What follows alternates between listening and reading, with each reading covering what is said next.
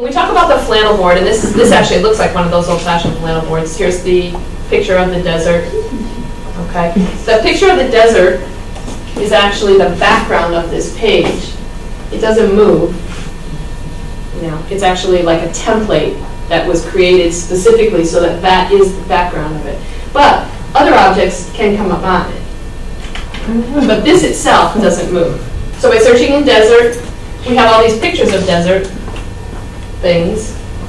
But there's this other category here called notebook files and pages. That's where that desert page is that Stephanie found, all right?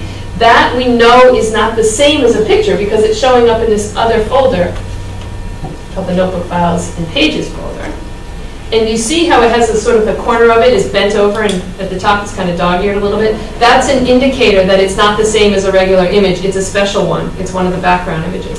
So if I take a blank page and drag it in there, it automatically is a background page. The gallery that's set over here that's created, that's given to us by Notebook contains all these, the same images for everybody. The things you put in My Content are the personal ones, but she happened to find this built in. This was part of the built-in gallery. All right, so that's a difference between a picture and one that's meant to be the background. And again, this doesn't move. You notice when I touch on it, I don't get the drop-down arrow. It's not an object that I can do anything with. It's a background page. Think of it as a template that's just been created for you, a background page. So if you now went up to the pictures, you could take one of those pictures and drag it onto there. Where's my famous flower or something there? Yeah.